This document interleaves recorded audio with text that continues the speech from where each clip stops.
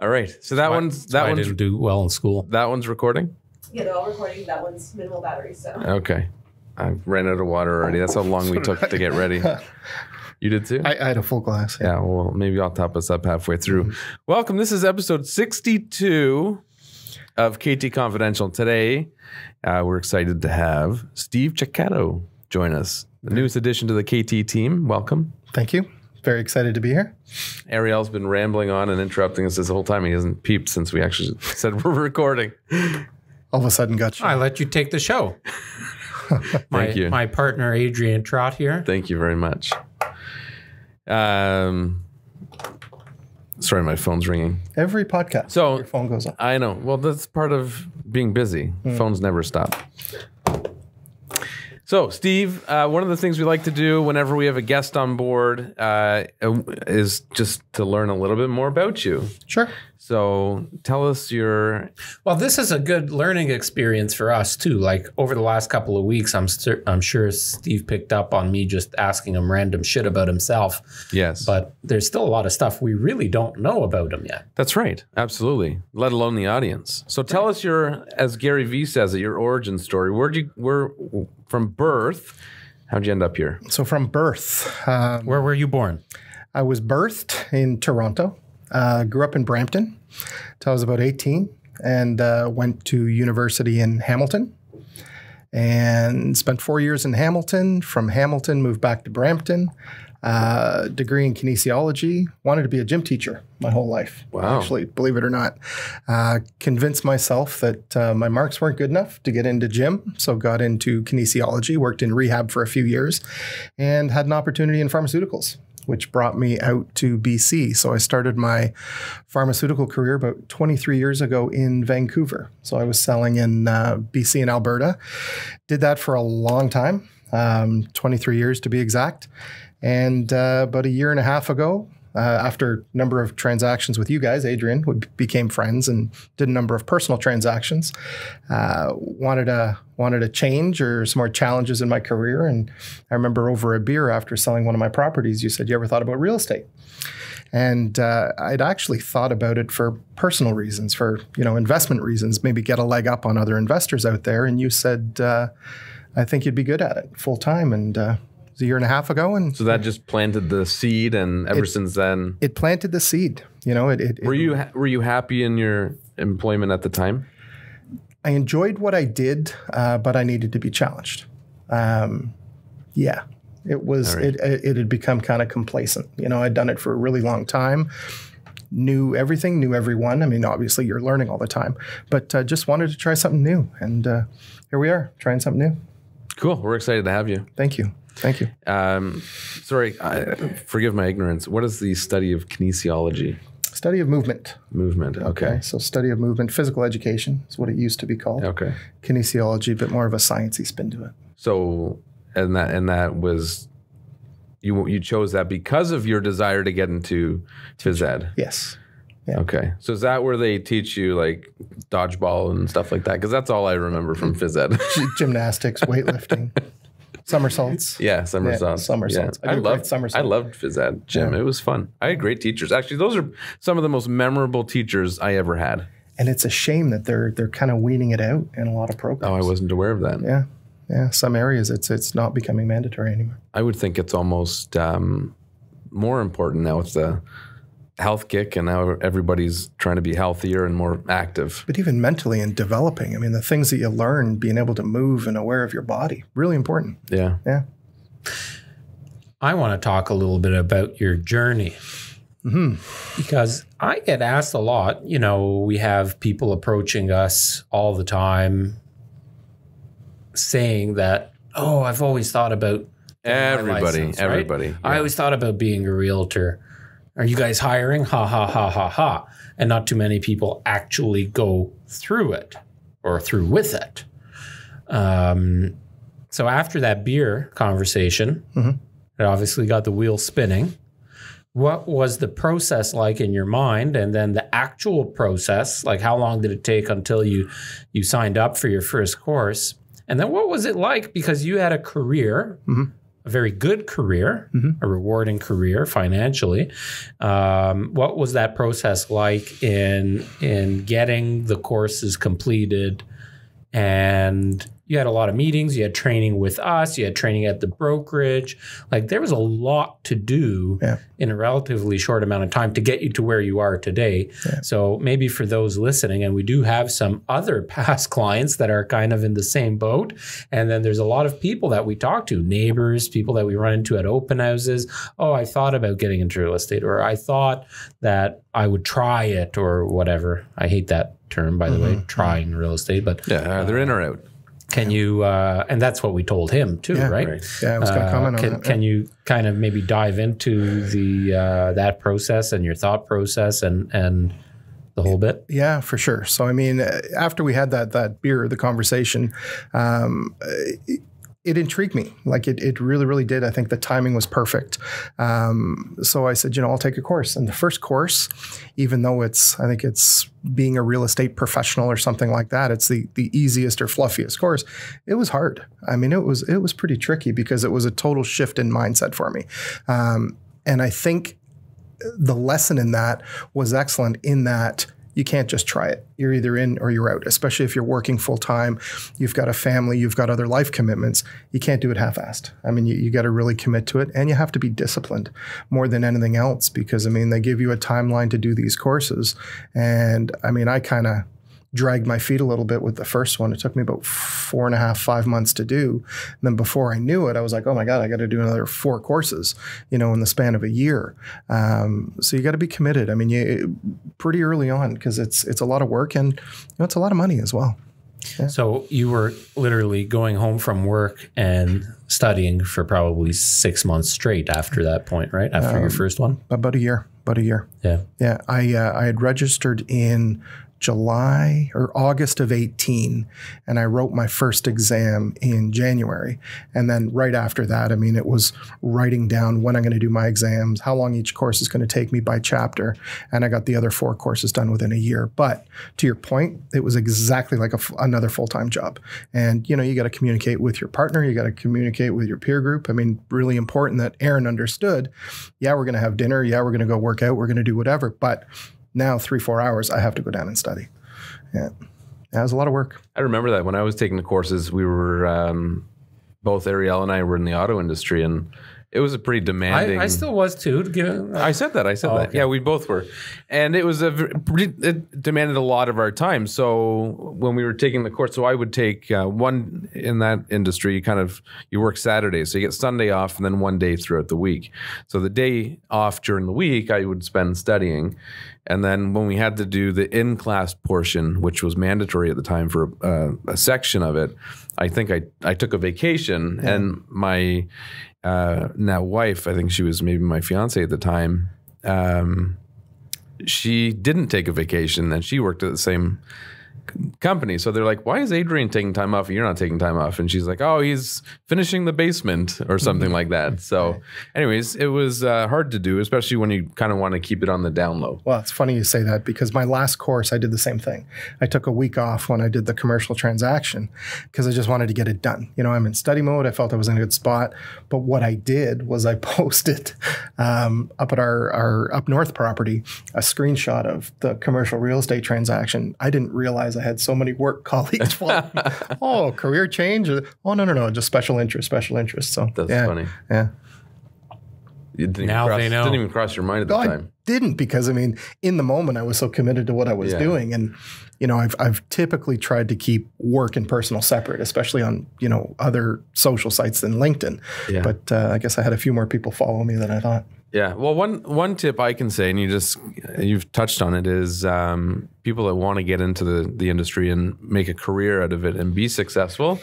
2 things. One, full time. I think you have to be committed 100%, not only to properly serve your clients, but in order to put in the time required to establish yourself and build rapport and find leads and people that want to buy, sell, or lease and nurture those relationships, but also don't have a plan B. Yeah. In the beginning, I was like, I could always go back to the car business, and it was kind of like a comfort zone. But then I thought, no, I fucking hated it. I was miserable. Yeah. It was affecting me mentally, emotionally, physically, even. Like, I hated it. So I said, it's not an option. I'm not going back to that. Yeah. So if this doesn't work out, I've got nothing. Yeah. And then it just mentally, it just rewires your brain, and you're committed, and you work differently. For sure. And I mean, that was advice, Ariel, you had given me, because that was my original plan from talking to some other agents and brokers saying, oh, you know, your first 6 months, your first 8 months is going to be really slow. So you should, you know, work a couple days a week that's bringing you money. And I mean, I've been doing this 2 weeks now full time. I don't know how I could do anything else. I mean, yeah, you do the schooling. Yeah, you learn. But I mean, there's so much more, and it's so different when you're actually doing it. So I don't know how you could have, you know, 1 foot here, 1 foot there, and do a service to your clients. I don't know. Yeah. I also think people are just afraid, right? Especially ones that, were you waiting for me to finally talk so you could reset? And everybody's different, right? Like, I didn't lollygag. I just cut the cord. And I said, that's it. I quit my job. I took a couple of months of vacation and then hopped right into it. That's the only way I could motivate myself. And actually, in those few months that I did take off, I spent a ton of money. I was vacationing, and I was spending money like I still had income coming in, and I didn't. So it depleted my savings pretty quickly, and that actually helped. Not having money behind me actually helped me do a better job, because I didn't have any kind of fallback that way too. Yeah, for sure. Right. So everybody's different, but it certainly helps when you can commit to either the schooling or just the job full time, full blown. I remember, and I think we chatted about this on one of the podcast episodes. I remember doing a deal not that long ago, or trying to do a deal, and the listing agent wasn't calling me back. Oh, I remember this conversation. Finally, this guy calls me back at like in the early evening. I was trying to put a deal together all day long. He calls me back in the early evening, and he says, oh, sorry, I couldn't get back to you earlier. I was at work. Saying to me, he was at work. Guy works at a restaurant or something. I don't know what he does, but I was at work. So, like, what kind of a service are you doing to your clients? But for sure. So, you gave lots of notice to your previous employer. I did.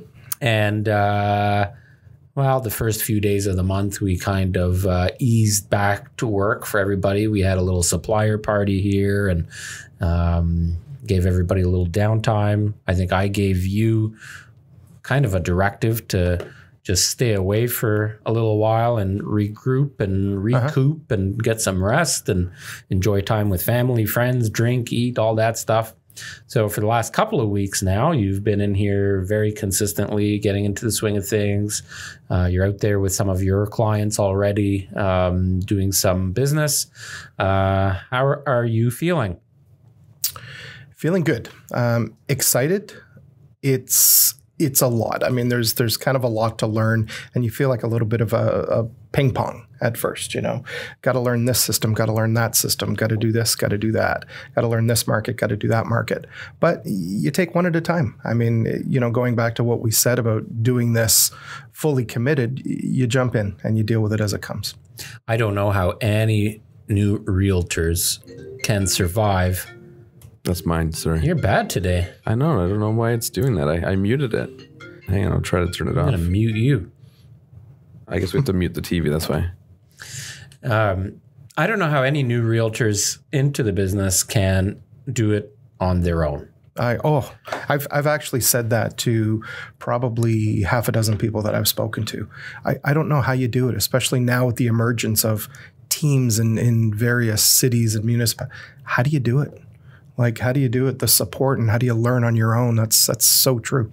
And then the amount of capital and resources that is required to do it the right way now is unsustainable for most new realtors. Well, it's even expensive to get started. Right. Courses, so insurance, board fees. Yeah. And then how do you market yourself? How do you market your properties? How do you prepare your properties? How do you have all of these buyer plans and systems and whatever in place? And the average realtor in their first year is only doing a couple of deals. But I think you said something that's really, really important, and that's doing it the right way. I mean, that was one, as I started on this journey, I didn't want to work with anybody but you guys because my experience was you're doing it the right way. I think a lot of people feel as they get into this, they can just hang a shingle and people are going to be knocking at their door. It's not the case anymore. I mean, you have to do it the right way. So let's learn a little bit about Steve, the personal side. Uh-oh. So I learned last week that one of Steve's go-to foods are fajitas. I did not know that. Specifically Fajitas. likes the ones at the Lone Star restaurant here in town. I do. Any other foods that you... So your background is Italian. I am Italian, top half. Lower half is French-Canadian. French-Canadian. Yeah. So when growing up, were you eating Italian foods? No. My mom's French-Canadian, so we were raised very Canadian, whatever that means. Grew up in the D section in Brampton or Bramalea. Yeah. Aside from fajitas, any other favorite foods? Oh, I like all the pub foods. I'm a big sports guy, so I'm in bars and pubs a lot. So, I like the burgers, like the pizzas, but steaks are always good. Love to barbecue. Sounds like my kind of food. I was wondering, where's that noise coming from? Our phone's very loud, but nobody can hear it. Jennifer, get off the phone. No, I'm joking. No, it's fine. It's fine. She just hung up on Hung up on a somebody. client. Yeah. Voicemail. Steve has a Hobbies? motorcycle. Steve does have do? a motorcycle. Yeah, I do. did not know that. I call it therapy. Yeah. It's What kind of bike? It's a Honda State Line, okay, which is, for people not familiar with bikes, it's similar to a Harley Fat Boy. It's nice and spread out and great rides, like sitting on your couch. And when you ride, where do you go? This area where we are is phenomenal. I hate roads. I hate traffic. So the escarpment country, anywhere in Halton's, it's a great ride. It's up in nice you Halton can Hills. jump on those back roads quickly. Oh yeah, and we're so close. Yeah. 5 minutes and you're out of the hustle and bustle of Milton. How much time did you get on your bike in 2019? I put, and to think I stopped riding actually, I don't remember if I rode after the accident. 2,500 kilometers. That's okay. It's a good year. Yeah, I think so. And yours were all short rides, so like you didn't go on any. No, I did a couple long ones. I went up to Huntsville once in the rain. That was fun. Ooh, I went up it's to amazing for you. Victoria Harbor once, and then back roads most of the way up. It was like a 4-hour ride to get up there, and then a 2 to 3 hour ride to get back. My dad lives in Tiny, so we went from Victoria Harbor over to Tiny, and then back down to Milton. So you've earned your Iron Ass badge. Yes.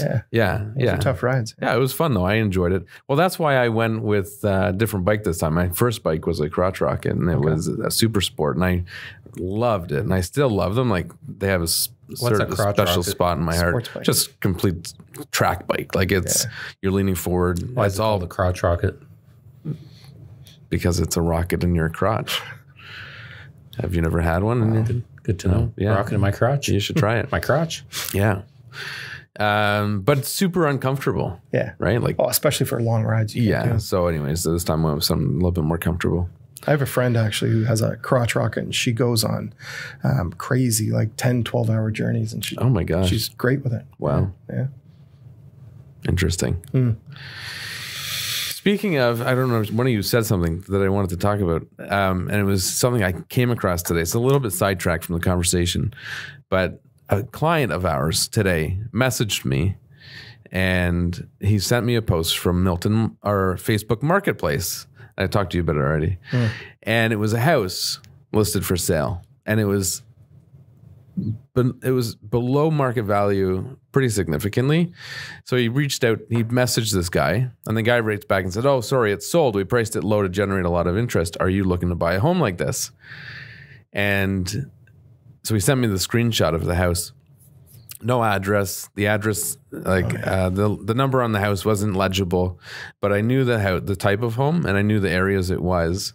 And there was a pin on the map So I looked in that area and I went on Google Street View. I went through a few streets. I found the house. It's not for sale. Hasn't been since 2016. And it wasn't his listing ever. So, wow. So this guy has a listing for a house for sale on Milton Market, or I keep saying that, on Facebook Marketplace. And he's using it just simply to solicit leads. I hope you sent in a... I'm contemplating it. Oh, I totally would be reporting him. Yeah. No question about it. Talk to Ariel and send him a screenshot of that. Yeah. Because that's terrible. It drives me crazy. Especially, you know, It's illegal. It's extremely unethical and illegal. Like, you're not allowed advertising. False advertising. Yeah. Yeah. So on so many fronts, it's bad. But that's the kind of stuff that people are doing to try to solicit business. And those are the kind of realtors we need to make sure that they don't have a license anymore. Right. Period. Well, absolutely. I think, you know, I don't know. I think everybody needs to be called out on their mistakes or making, you know, poor decisions. And that's really bad. So, Steve, what's your biggest fear? What are you scared of? My biggest fear in real estate? No. Just in life? general. Like, are you afraid of snakes? Jen doesn't like spiders. My biggest fear. I don't like snakes either. I don't have a fear. Maybe dying. I didn't want to get too deep because I'm dying alone. How's that? Let's discuss. Yeah, no, that's good. That's good. Yeah. I just don't want to die. You're not going to die. I'm not ready to die. Hey, ask Gary V, okay? You will die. That's right. One day you will die. So what do you do with your time here? That's the question. Yeah. No fears? Dying alone more than I don't like snakes. Do you have fears? Drowning? Drowning would Well, suck. that's dying. It's just a way to get there. I might not die if I'm drowning. Well, you would. Otherwise, you wouldn't be afraid of it. I don't want to die a painful death. I mean, I just fall asleep and don't wake up. I mean, that'd be great. Eh? I am scared of heights at certain levels. That's funny because I've been skydiving twice, but if I stand look over the edge of a building, my legs get all wobbly. Like, that bothers me. But skydiving, I love. I used to love roller coasters. It's funny you say that. Now, not so much. I feel that at Niagara Falls. Whenever I look over Niagara Falls, I get that feeling. Well, even watching a video where somebody, you know, those crazy fuckers that do those stunts, like running and hopping across building tops and climbing. Yeah. It's insane. Where they're like hanging from a construction crane. But they're like high-rise buildings. Like, what are you thinking? I know. What these guys are doing. Well, and some of them have died. Yeah. You know what's crazy, though? Since I've had kids, most of my fears are things like them getting hurt. Yeah. Yeah. Like and I don't know, Natalie doesn't listen to the podcast, but she's not the best driver, right? So, you know, I fear every time she gets on the road. Instagram clip. Does she watch us on Instagram? Guess who's going to start listening to the podcast? Would she deny that? No, but in reality, it's like if I see the kids jumping off of the back of the sofa, you know, those are and breaking their leg. Like, that goes through my mind. Those are my fears now, I suppose. But I tell you, up at the cottage, when there's nobody around and it's really dark at night and there's some weird shit happening in the back of my lot in the quote unquote forest. Yeah. The noises are different up there, aren't they? Okay, so now that you say that, I suppose I do have some fears because, like, I and Alicia will attest to this. At nighttime, if I'm coming up, like the last one upstairs, and I'm walking up the stairs, I turn the lights out and it's pitch black. I will run like the wind. At home? At home, because I'm afraid something's coming up behind me to grab my feet, my little ankles. That doesn't scare me at all. And they're going to pull me back down the stairs. I don't know why I have that fear. I've always had it. Especially in... Somebody's got to remember that. There's especially a in prank basements. Like, when I was a kid, coming up from the basement, that was scary.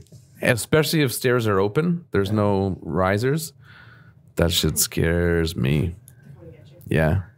And it's funny because I'll just be walking up and all of a sudden I'll get this weird sensation that something's behind me. And I will just, it could be 2 o'clock in the morning. I will wake everybody up in the house. I'll sound like an elephant going up the stairs. You have to do something one day. I tell you, I've been in some pretty freaky, scary homes, like showing homes or previewing homes. Yeah. Where I'd be in the basement and I'd be running up the stairs too. Some houses you get a bad feeling in. Oh, for sure. Like something bad happened here kind of thing. Yeah. Like the one where I went where the kid and his dad were, well, the kid was murdered and the dad committed suicide. Yeah, that's a sad story. Yeah. Oh, I felt that right away. Yeah. You could feel I don't know. I used to go into abandoned houses and stuff like that. Like we went into the old Whitby psych ward when it was abandoned. That was really cool. I like that stuff, but it scares me. You know what I like about Steve is he's a Maple Leafs fan. Big Maple Leafs fan. Yeah. Finally. A big Leafs fan. Although Chris is wearing his Leaf sweater today. Yeah. I don't usually talk about sports. That's because you have nobody to talk about it on the podcast with. Right. Because I don't know what the hell you're talking about. I was telling Steve a story last week about how I took Adrian to, well, I guess at that time it was the Air Canada Centre, and we went into the Board of Directors Lounge, and he was sitting next to Larry Tannenbaum and had no idea he was sitting next to the owner of Maple Leaf Sports and Entertainment. It's quite the dinner. Yeah.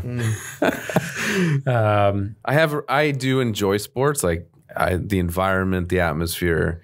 I love that. And I enjoy playing them, but I don't watch it or pay attention to it. I don't know who's who. Aside from the Maple Leafs? Big Raiders fan. NFL. See, I can't get into football. I don't know what it is about football. I watch basketball, baseball, hockey. Even CFL doesn't interest me at all. You know what I love about football, NFL football, is when it's on. It's not like an every night thing. It's like Sunday, Thursday, and Monday. Just love it. There's not that many teams. I can't get into college because there's way too many teams, but it's such defined. Like Sundays to me is sacred. One thing, so I lived in Las Vegas and a short period of time in West Palm Beach, and one thing is really, really prevalent in those areas is that football is huge. It's the biggest sport for a lot of people. And Vegas is taking over the Raiders. They're moving to Vegas. Are they really? Yeah. I didn't know that. So when I lived in Las Vegas, the Raiders were everybody's teams. All my friends, Raiders.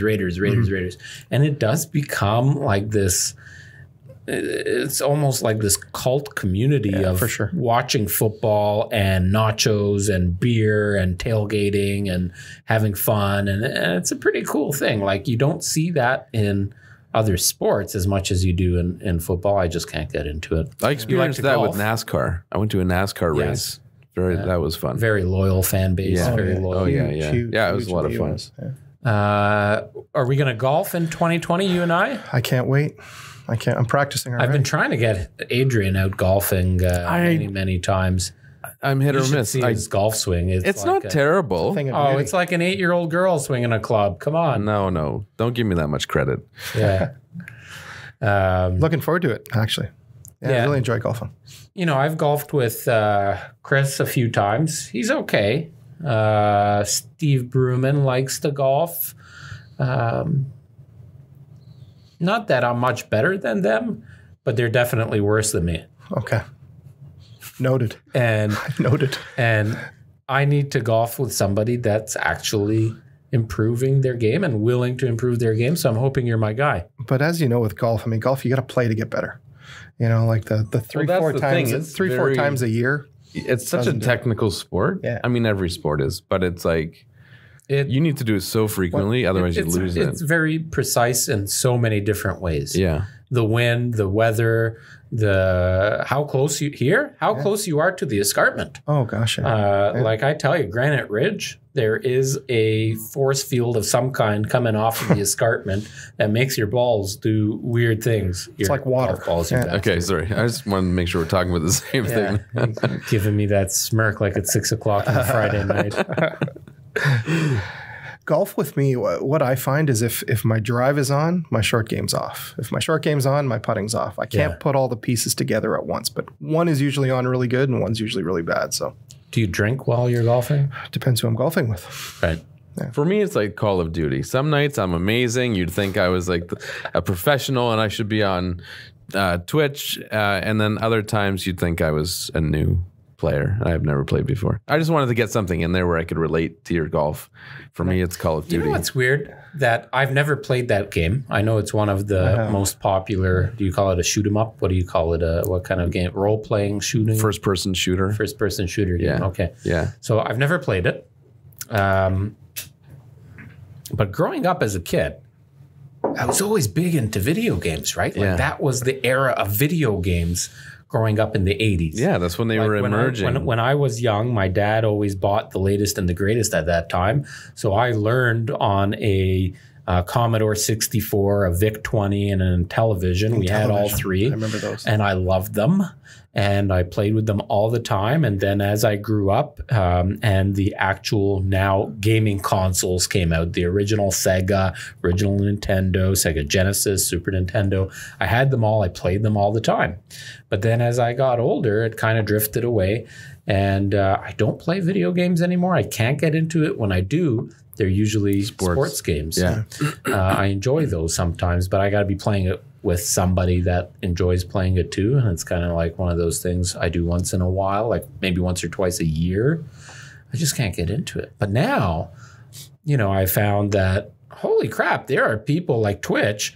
Man, people are making a career, like a serious career. Millionaires. Yeah. What is Twitch? I don't know. It's what live Twitch is. streaming video games. So you've got like a screenshot or like your video of your screen, and then like picture-in-picture image of the player. Okay.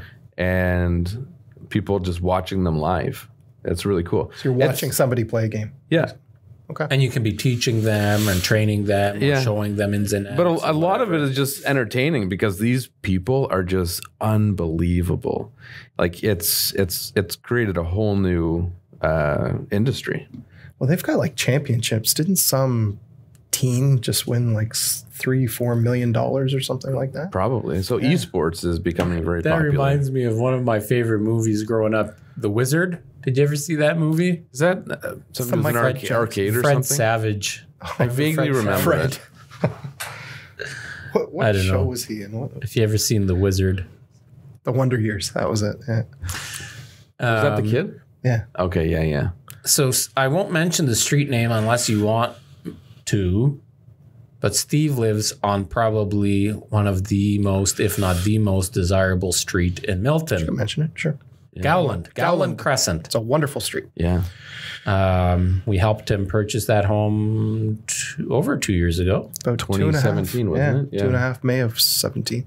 That was tough because remember there was one on the other side that we lost out on. Yeah. I think it worked out for the better. I love without a that doubt. street. Yeah.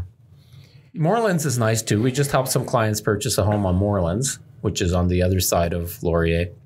But Gowland is the street that you go to if you want the mature, quiet street with stable neighbors. Tight knit too, right? Like you know a lot of your Oh neighbors. gosh, I know. Before moving onto the street, I knew 4 people, and it's very community. Yeah. Like it's its own little pocket within the city. And they're not going anywhere. Snobby fuckers you are. The only Not at people all. that sell are the elderly people that can't maintain their homes on their own anymore. That's the only houses I see. And I just had this conversation with a neighbor across the street who's been there for 30 years. He thinks it's great that you're not getting young families moving in, but you're getting, the early, mid, maybe late 40s people coming in that do have a little bit of money, do spend it on the property to update them a little bit, but they're a nice fit as well to the neighborhood. Yeah. Young families can't afford to buy on that street. No. Not anymore. No. Especially with the fact that for the most part, the homes that do go on the market are not really move-in ready. Like you can move in and deal with it, but you got to spend some money to update it. Yeah. So you're talking, you need to be spending $1 to $1.2 million just to get on that street, right? So that was a good investment. It was a good investment. Yeah. Even for buying at the peak of the market, you're going to do quite well. Yeah. Speaking of which, we talked about this last week, but not on the podcast. 2017 was a boom. Right? Yes. Everybody knows real estate boom, 2017, shit's going crazy, multiple offers, people lining up, home selling for thousands over asking, blah, blah, blah, blah, blah. Well, here's my news flash for everybody. It's 2020, and the price of homes have surpassed what they did in 2017 for the most part in the areas that we trade. A home last night in the town of Milton had 56 offers on it, and there's a ton of homes now selling in multiple offers. And I think we are going to see some crazy, crazy stuff this year. It's going to be, we forecasted a busy spring, and it's turning out that it likely will be. So if you're thinking of upgrading your home, holy smokes, get moving. Get your ass in gear. I know it's early in the year and people usually don't think of things in January, and they usually put it off and think the spring market now. And it's consistently every year almost that we tell people, like February is often a month that I'm a huge advocate of selling in, because you have the spring buyers but not the inventory yet. And now it looks like in this year that it's even earlier.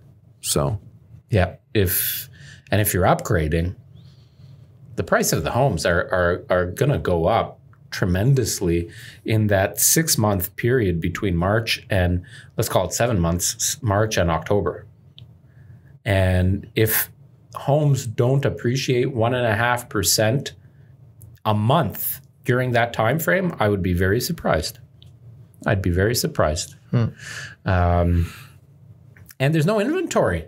Well, there's no inventory right now. We just listed a detached double-car garage home, and I can't remember if I put 4 bedrooms as a criteria. I must have, but there were only 20 other in Milton comparable homes. Oh, there's only 85 homes in all of Milton, urban and rural combined, on the market right now. The lowest I've seen in 10 years. Yeah. Wow. So so there's the double-edged sword, right? Like if you're selling something, you got to buy something. So a little bit there, but if you're upgrading, there are more options at the higher price points than there are at the lower price points. And there are a lot of first-time home buyers, young families, people just wanting to get in the market or whatever that are looking, under $800,000 or under $900,000 for sure.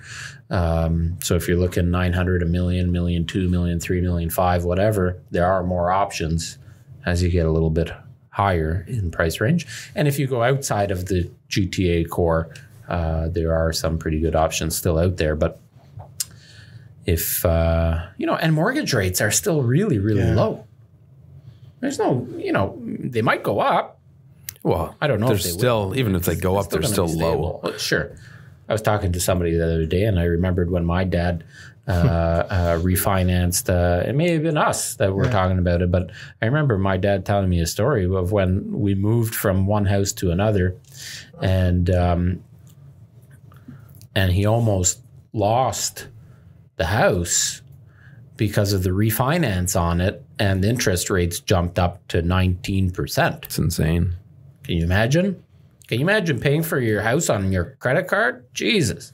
It's crazy too. I mean, even, 20 some odd years ago when I bought my first house, thinking about interest rates at 7-8% when, we've been lucky enough to have between 2.5% and 3.5% for, the last number of years. So even in the recent future, outside of our parents' generation, 7% to the kids today looking to get into the market. That's high. Yeah, I bought my first home 16 years ago now or so, and it was my first mortgage was around 6%. Yeah. I don't remember what my rates were. They were up there. Yeah. Most people couldn't afford the house they have at those rates. It's true. Well, even today, I think that's what kind of a big worry is for a lot of people. They've gotten into these situations that if the rates go up 1 or 2%. Well, that's why they do the stress test. The banks are doing a whole lot, and it goes beyond the stress test now. Yeah, now it does. It goes beyond the stress test. Like lenders are really doing more in-depth diving, and they're going beyond the actual physical criteria that they have in front of them. They're analyzing what kind of job you have, how long you've been there, what is the likeliness that you're going to be, short on income or short on a job. So they're doing, and they're looking at your assets a little bit more in depth. They're looking at your paperwork a little bit more in depth. That's why a 5 business day condition on, we just had to do an extension on one. Yeah. That's why a lot of deals are getting delayed a little bit or even not coming together at all. Right? And that's an important thing to point out for people representing sellers. If when you sell and it comes with a 5-day condition, set them up that it's not unusual that the bank may require more time. Well, even more so, ask to see a copy of the pre-approval and do a little bit of a deep dive as to. Yeah. I ask the questions. I ask, what is your, and a lot of realtors are asking me now, like, why are you asking? Well, why am I asking? Because you want to buy our hot commodity. I want to know a little bit about your buyer. How are they qualified? Who are they qualified with for the mortgage? Right. What kind of jobs do they have? How long have they been on their jobs? What kind of equity do they have in their home? What's their home address? I'm going into it. Well, because and there's a lot of questions that I do as well, and it's paid off. There was one time where a realtor, I was asking him questions, and I said, "Who's your client using to get approved?" And he said, "Oh, a mortgage broker." And I said, "Well, which bank is it going through?" And he said, "RBC." I'm like, mortgage brokers can't use RBC, so something's wrong here. And I dug in, and it was very shady what they were doing. So you call people out on what they're doing and get details, because you never know. What else can you tell us about yourself, Steve? Open book. I'm around. Like to be social. You're on a big kick right now, health kick. Very big health People want to follow you on Instagram. Is that where you're doing most of your posting? A lot of it right now, yeah. So just first name, last name, Steve Cecchetto. Maybe you should spell that out for them. Seriously. Up until like 2 weeks ago, we didn't know how to pronounce it. You've done well, though. You've done well. So STEVECECCHETTO. We'll post it right here. Yeah, that's right. Yeah. That's right. No, Well, it's like telling somebody your email address. Yeah. Adrian. Kormendy Trott. It's your damn name. It's not mine. Mine's easy. There's only three letters. Yours is the challenging one. Right. So the last job, it's an excuse, but I just didn't have time to work out. I was on, I think the year that we were looking to buy the place, I was on 140 flights, in a year, over 200 hotel rooms. So, it's kind of tough to maintain some sort of healthy lifestyle. So this year really, with the changing career, trying to change some personal habits, and I'm off to a great start. Got a great support network. You guys have been great. CrossFit, right? Is that your CrossFit? Yeah. Shout out to Reebok CrossFit Firepower. A lot of friends there. I've been friends over the years. I've been, the reason I moved to Milton 10 years ago is I got involved with the CrossFit community, but then work got really, really busy and couldn't maintain it, but they've always been there as a support network. So I'm back at it and off to a good start this year. Cool. Good for you. And what I'm really excited about, he has a cottage about, I would say maybe it's a 20-minute drive from my place. Really, really close. Just north of Huntsville and Katrine on 3 Mile Lake. We can meet at Spicoli's and have a slice of pie. I love it. Let's put it in the calendar. It's a good pizza joint. It is good. Yeah. It is. It really is. Yeah. I wonder if they're allowed to use all of those, it's all movie stuff. Yeah. Is that allowed? No, couldn't be. Like the Terminator hoagie kind of thing. Yeah, and the whole place is decked out in movie memorabilia. No, they always for have sure an not. old movie. I don't think anyone's looking in, I don't think Warner Brothers is hunting down people using their stuff. I was excited to find them, though, because the only one we would ever go to, there's a little place called Yeti's in Berks Falls. Okay. And then Spicoli's just opened up a whole new world. They used to deliver as well, but I think they lost their delivery guy. Oh, okay. It's not a far drive. They're from one guy. his place. It's like 10 minutes, not even. Oh, maybe 10, yeah. That's a bit of a drive to get a pizza. The time you get there and back is at least half an hour. No, I'm talking to his place. Oh, is it closer to him than it is to Sand Lake? Oh. Yeah. About 10 minutes. Yeah, but you order it. They got a picnic table there. Sit out there and eat it at the picnic table. Yes. They only take cash, though. Yes. I learned out. Bring cash. First time I ordered, same. Yeah. And Kearney O'Neill's. Kearney and O'Neill's. Is that what it is? Kearney? How do you say it? Kearney? I say Carney. Kearney? Yeah. Kearney? I don't know Kearney O'Neill's. Kearney? What is that? Straight down 518. Okay. Is it 518? Yes. What is it, a pub? Is it a pub? Yeah. Yeah. Is that what it's called? Yeah. What's Suds? Suds is another one. Oh, okay. That's on Main Street. Right. So on 518, Carney's hopping. when you go into It is. when you go into town, there's a stop sign. It's probably the only one in town. You get to the stop sign. There's a little chip truck on one side. The Gas station and the town hall or something. the community center. Yeah. / library / Algonquin. And there's Trail. taps there to fill up your water jugs. Yeah. So right there on the, I guess that would be the north side of the road is the pub. Really good food. Really, really good. I'll remember that. They have the Kearney O'Neill's. They have the Monster Burger, the Monster Lake Burger, and it's like 14 inches high. It's a big burger. Whew, it's good. So Making me hungry.